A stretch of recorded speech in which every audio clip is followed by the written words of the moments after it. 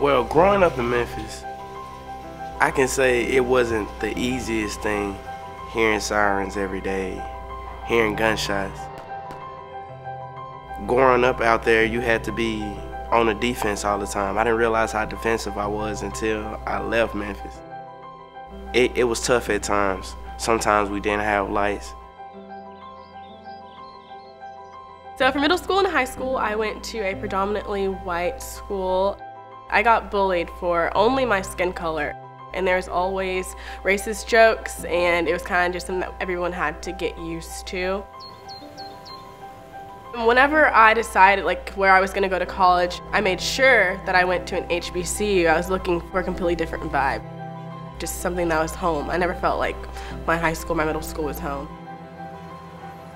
If I would have stayed at home, it would have been a continuous cycle of me getting into fights and me expressing myself and people not accepting it.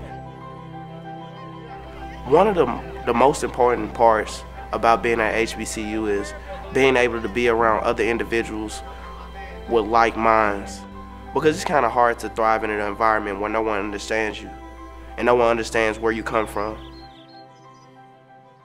Being a valedictorian at my high school, I had multiple offers from different universities.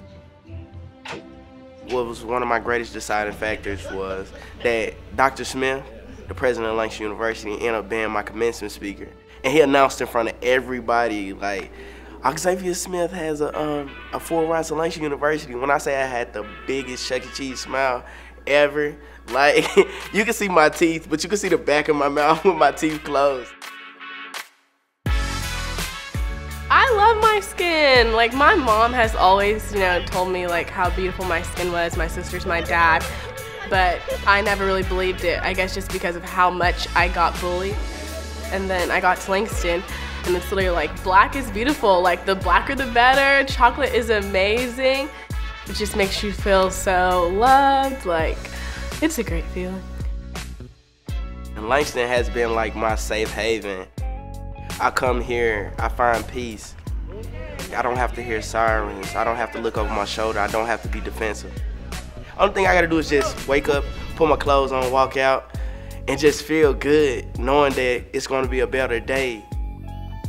As a woman, as an African American, I feel so much more powerful. To those who have given money back to Langston University and have made scholarships possible, I just want to thank them, because HBCUs are so important, and to be able to continue there because of scholarship money, it means a lot.